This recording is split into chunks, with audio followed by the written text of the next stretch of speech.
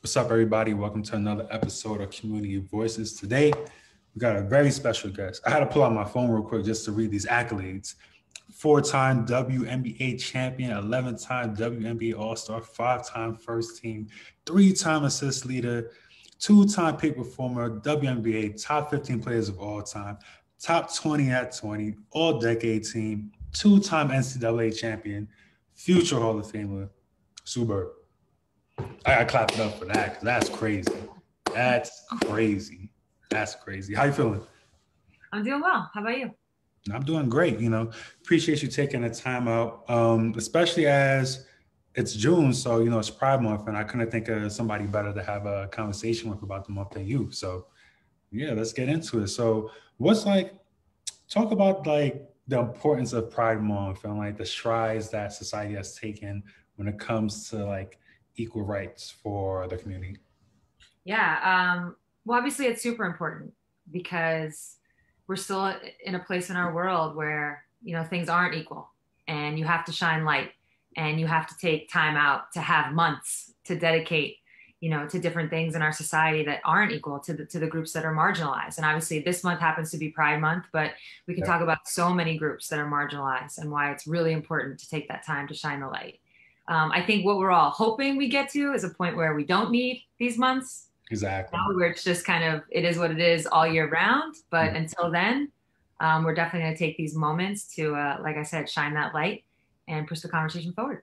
For sure. So what are those steps you think are needed to, like you said, just for it to become normal instead of having a month to really recognize and just show love, Yeah. I mean, obviously, what we're talking about is deep. You know what I mean? It's years, hundreds of years, thousands of years of, oppression and things like that, and not being able to be treated equally from a standpoint of being gay, not being able to just love who you want without being, criticized or marginalized or it held against you.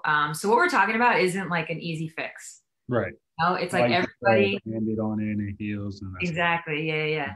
So it's just basically, I mean, sometimes it's as small as, everybody in their own way in their own life, just kind of making those changes, whether it's in the language you use surrounding the LGBT community, the way in which you treat people, in your day-to-day life, those things can actually go probably the longest. And then hopefully that does result in larger change. For sure. And I want to talk about the dynamic between sports, because sometimes people don't really reveal whether they're gay or not while they're playing until it's after the fact. So what do you think needs to happen where it's just normal, where someone could say, I'm bi or whatever the case may be, and not get looked at different in the locker room or whatever the case may be? Yeah. I mean, sadly, I think it's more of an issue in male sports. We kind of talk about by we, I mean myself, my fiance Megan.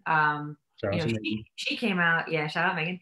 She came out I don't even know, 10 plus years ago. Yeah. I came out just 4 years ago. And even in that short period of time, right? For her, it was a huge deal because of the, it was the early 2000s or maybe mid 2000s. For me, it was still a big of a deal. I still had to say it. But now you fast forward, my teammate Brianna Stewart, she never actually had to come out in a good way. She just was living her life. She was like, this is who I'm engaged to. This is what it is. And everybody was cool.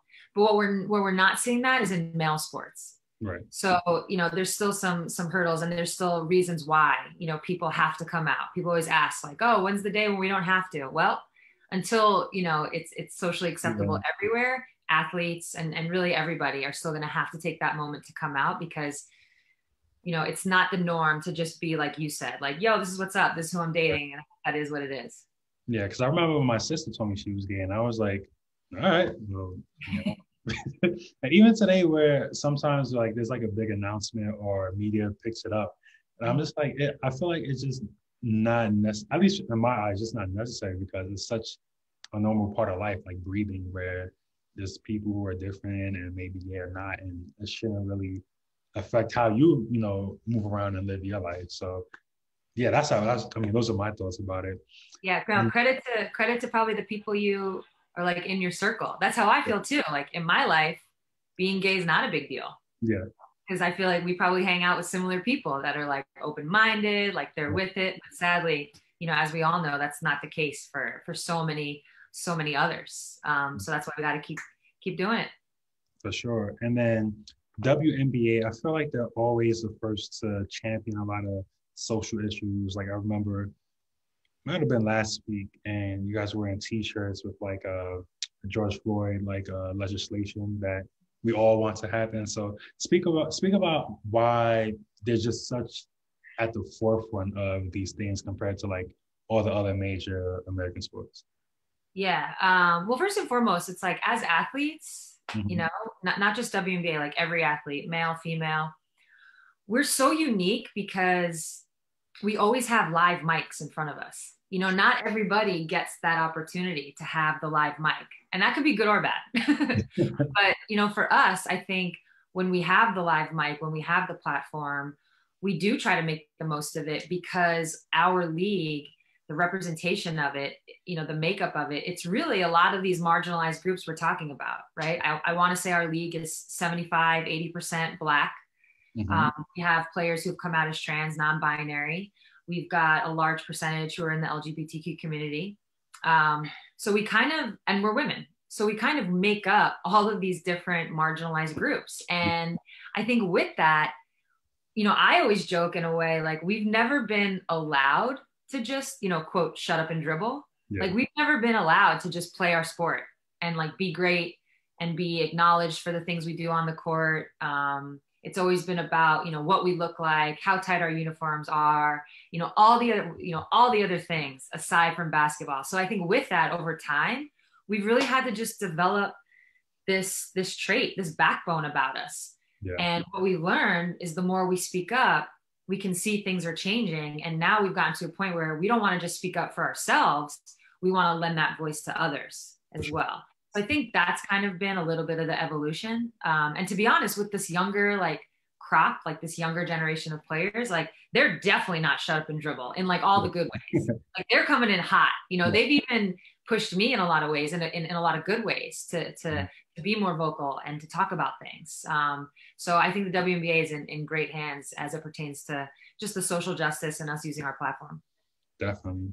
And last question for you. I want to talk about how with the WNBA, and we always compare about like the salaries and things like that compared to like the NBA. Yeah. So I remember I was talking to Candace about it. So what are some steps that you think are necessary for it to kind of like close that gap? Because I think of, just like coverage and even like going on YouTube, watching highlights, where it's a little harder just to find like regular game highlights of a specific player that you like. And just like those little small things. So what are some steps you think that needs to happen for that gap to kind of close? Yeah. Yeah, I'm glad you brought this up because I think what happens is a lot of times people hear women and female athletes say things like equal pay, and they just assume we mean like, oh, I should be getting the same as Chris Paul just because I play the same sport. And that's not what we're saying at all. Like, I think everybody understands that the world of basketball, when you talk about the NBA, the W, like these are businesses, right? Yeah. And businesses need like revenue and they need media coverage and all those things. What we talk about when we talk about like equal pay is more so the equity side of it and like getting the opportunity to get paid in those ways. And to me, that starts with media coverage. I mean, you brought up like trying to find highlights, impossible. Trying to find stats, impossible. Trying to find anything, WNBA related can be really hard. Even apparel can be hard. So just these little subtle, like nuanced things they go so far, and it's so important to change how people look at us, because I think they kind of look down on us because of things like that. So to me, it's all of what I just said, media coverage for sure, and then corporate sponsorships. We need these businesses to look at us as investments the same way they did the NBA, 50 years ago, and not like this charitable contribution where they're just going to give us money. Oh, it's Pride Month. Here, we'll give you, a couple, whatever, $100,000 to say that we checked the box. Like, we don't want that. We want to be invested in as a business as well. And then hopefully down the line, however many years it takes, we get to that point of growth. So that's kind of how I see it. And even like the merchandise too, where it's hard to find like the players around the W, just their jerseys, things like that. Like, even for me, I try to find those WNBA socks that you all playing because I like them better than just like regular socks. And it's so hard to find. Like, I can't even go to, let's say, like a Nike site or outside of like the WNBA site to find them. So I feel like those little things that do a lot once they're like, they're accessible to people, because I'm sure people want to buy it like how I want to buy it. So Yeah, absolutely. And then, or if you do find it, they probably only had like 5 in stock to start with, and they're already sold out. It's like exactly. we just need more. We need more. Mm-hmm. Cool. But I mean, that's the last question I got for you. Again, thank you for the time. I'll let you have the closing words. So I get the closing words? yeah, you got the closing. You're the boss. So the boss. I like how you call me the boss. I like that. Not just way. No, thank you so much for having me. I'm glad this worked out. It is Pride Month, so everyone can take this opportunity to spread love as always. Maybe I always say that when people ask about the quote unquote work that the WNBA is doing, to me the biggest part of it is educating yourself, getting as knowledgeable as possible on some of these topics. So I always challenge people to do that. But more than anything, happy Pride. Happy Pride. And make sure everybody go check out the Seattle Storm. When's your next game?